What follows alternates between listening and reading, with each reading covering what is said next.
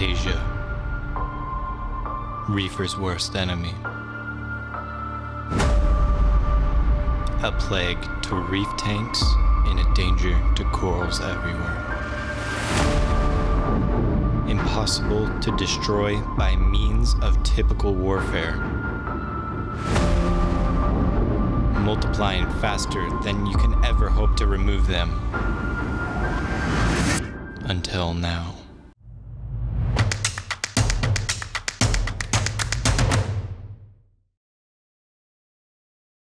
So I just got notified that the Nudibranches are going to be here today, and I have not set up anything yet. So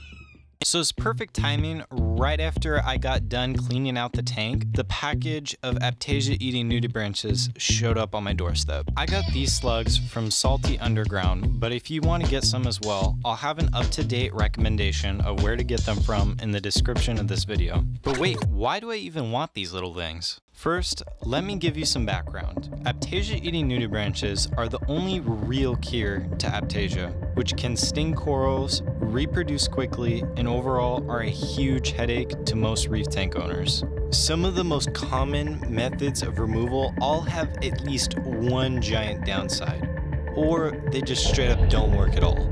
Manual, chemical, and critter removal are the three main types. Out of all these methods, manual removal is probably the most effective if you can catch them early, especially before they ever get into your tank. If you look closely at all your new coral frags, you can scrape them off before they ever get in. But the problem is if you use this method once they're already in your tank, removing them with tweezers may leave behind tiny pieces of aiptasia that float away in your tank. These tiny pieces then begin to grow into new aiptasia. An even bigger problem lies in the fact that even if you do successfully get rid of the ones you see, there's probably more in spots you can't see, such as rock crevices and tank plumbing. The next method is chemical removal. The two main ones are spot treatments and whole tank treatments. Spot treatments such as Aiptasia X or injecting kalkwasser directly are slightly better than removing them manually, as you're less likely to tear any part of them off, which would create a new aiptasia somewhere else in the tank. But you still have to deal with the same problem. For everyone you do see, there's probably many more that you don't, that are going to continue to spread throughout your tank. This method is more of a way to keep the population under control rather than really solving the problem.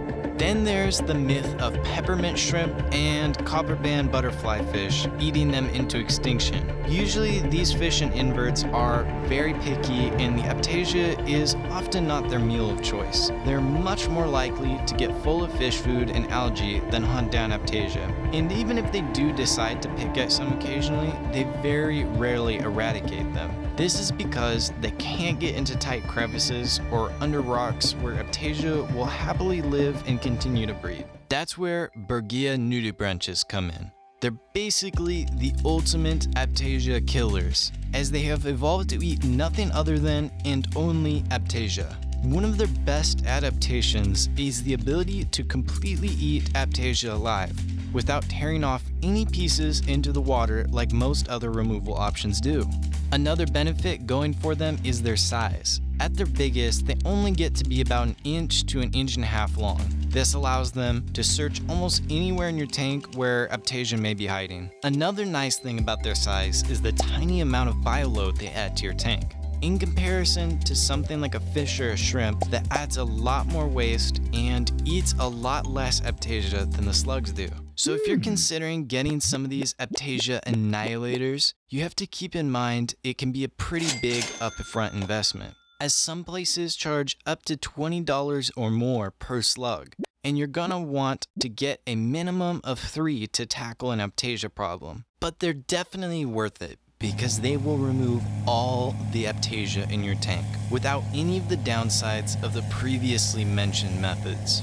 However, once they eat all the aiptasia, they'll starve to death in about 5 to 7 days, as it's their only food source. Because of this, I highly recommend setting up a separate tank like I did if you have any extra space to put something like this. One system is for growing aiptasia and the other is for breeding slugs. Some of the other reasons why I recommend you do this is it can be expensive to buy Berghia in general, but if you have a large tank or have multiple infected tanks like I do, it's exponentially more expensive, as you should have about 10 slugs for a 100-gallon tank. There's a lot of other reasons why you probably want to set one up as well. Setting up a separate tank will allow you to easily give them to your friends with infected tanks if you're feeling generous. Or if you're lucky enough to have a bunch of reef hobbyists that live near you, the chances are they're in need for a cure for aiptasia as well. In that case, you can sell them locally and recoup your investment for setting up your slug farm. This also works out great for your local reef hobbyists because you can save them the expensive overnight shipping costs you have to pay when ordering slugs online.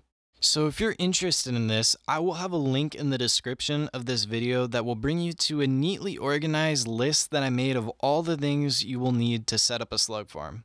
All the items have links below them so you can easily order everything from there. I'm going to be keeping this list up to date with the best gear for the price that is available. So if you guys see something on there that's out of stock or you find something that's better or cheaper and I don't notice it first, just leave a comment on the list or on this video and I'll update it as soon as possible.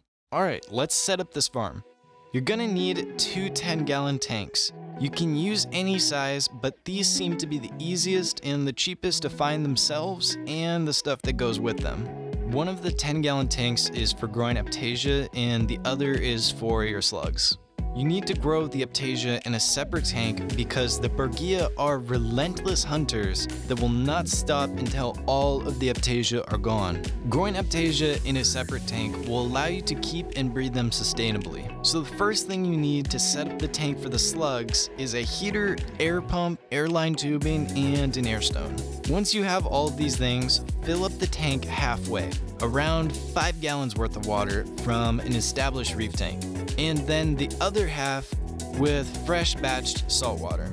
Set the heater in the Berghia tank to whatever temperature it is in your reef tanks. So that way, when you take the slugs from the farm to your reef tank, there is no temperature difference. In my case, I keep all of my tanks at 80 degrees Fahrenheit. So that's what I set my farm's temperature to as well.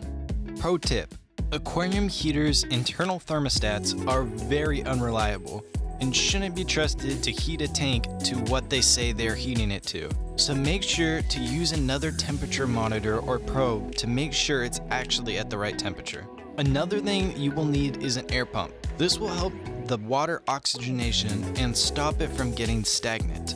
Air pumps with dual nozzles will be the best, as you won't have to deal with any adapters to split the air line to the other tank, as it'll need to have water circulation as well. The air stones on the end will just make the bubbles smaller, getting more oxygen into the water and causing less splashing on the surface. And that brings us to the last part of the setup. Having a good lid is important to keep evaporation to a minimum. Try to get one with the least amount of holes. This is ideal. The 2 lids I found lying around are not the best examples of this because they have a couple of big openings on them that let splashes of salt water escape. In combination with your lid, it's a good idea to keep the water level lower than the maximum height of the tank. You can pretty easily mark this with a permanent marker so that way you can see how much water has evaporated, allowing you to add fresh water back in before it raises the salinity. Now, setting up the aiptasia tank is going to be completely identical to the slug tank, with the 2 differences being the substrate and the lighting. For the substrate, some cheap freshwater aquarium gravel works great. The reasoning for this is that aiptasia typically like to attach and grow on rocks as opposed to sand or glass. Having them grow on small pebbles allows them to be easily transferred from the aiptasia tank when feeding the slugs. This also keeps the tank clean, because you can pick up the pebbles after the aiptasia has been eaten off of it. Then just wash it off just in case there's any Berghia eggs on it, before you put it back into the aiptasia farm. The aiptasia tank will also need a light. Really, any light that can grow plants or corals will be just fine for growing aiptasia, so you don't have to worry about it too much, just so long as it fits on top of a 10-gallon tank. It is important to keep the light out of the Berghia tank, as it does not benefit them and will only end up growing algae. To reduce the light as much as possible in the Berghia tank, I ended up using a piece of cardboard and placed it snugly between the two tanks. So now, after getting these two tanks up and running, this is what your setup should look like, or at least something similar to this. Why are there slugs in the bathtub again? Now you have to seed both of the farms with aiptasia and Berghia. I recommend collecting and growing the aiptasia first in the farm tank in order to get quick access to a very large amount of aiptasia to feed your Berghia. I did this out of order and ended up not having enough aiptasia, so I recommend you have 10 aiptasia in the farm for every Berghia you get. When collecting aiptasia for your tank, make sure to remove only the aiptasia. Don't put any live rock from your tank into the farm. This could possibly lead to your Berghia colony eventually crashing if the aiptasia farm gets any kind of amphipods in it. The best way to collect the aiptasia from your infected tank is to use something like these pair of needle-nose tweezers and a collection container. I highly recommend you also wear some kind of eye protection when harvesting them. Aiptasia aren't inherently dangerous, but it's just the smart thing to do to not risk damaging your vision when cutting any kind of coral or anemone. I have links to both the tweezers and goggles in the description in the same list as all the other farm supplies. After harvesting them, you can put them into your aiptasia farm. And you don't have to worry if they look really messed up when you put them in. They will usually be completely back to normal in about a day or two after letting them settle down. Now, after you have a good supply of easily accessible aiptasia in the farm, you can get the Berghia and put them into their slug tank. When you first get the Berghia, follow the provided acclimation instructions, which may differ from whoever you decide to get them from. Failing to follow these instructions will often result in termination of the dead-on-arrival policy most good slug sellers will have. Now you've completed the Berghia farm setup. So the next question you might have is, what do you have to do to maintain this setup? The maintenance routine for this farm consists of a 20% water change on both tanks every other week, where I suck up as much droppings in the Berghia tank and excess coral food in the aiptasia farm as possible. Speaking of coral food, the next one feels very strange for me because it feels like I'm helping out the enemy. But nevertheless, I continue to feed the aiptasia either fish food or reefroids once a week to keep the aiptasia growing as fast as possible. You can feed them more, but I only get around to doing it once a week because I don't usually have enough time to do daily feeding, which I'm sure they would probably appreciate, as they never really seem to get full. This next one is important. Make sure to keep the tanks topped off with fresh water every day. These tanks are going to evaporate quite a bit of water because of the bubbles, so make sure to keep the water level the same as the permanent marker line. Luckily, neither aiptasia or Berghia are extremely sensitive to water parameter changes, but even the hardiest of critters can't handle huge water salinity swings. The next thing I do has no real set time limit for how often I do this. When the aiptasia in the farm start getting really big, I cut them into 2 pieces, then place both parts back into the tank to speed up the aiptasia multiplication process. The last thing I do is take some aiptasia I have grown and put them into the Berghia tank to be eaten.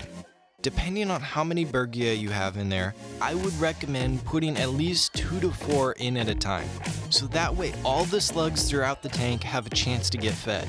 Overall, this may sound like a lot, but in total I spend less than 30 minutes on average a week maintaining these two setups. Now, what will you get for doing all of this work?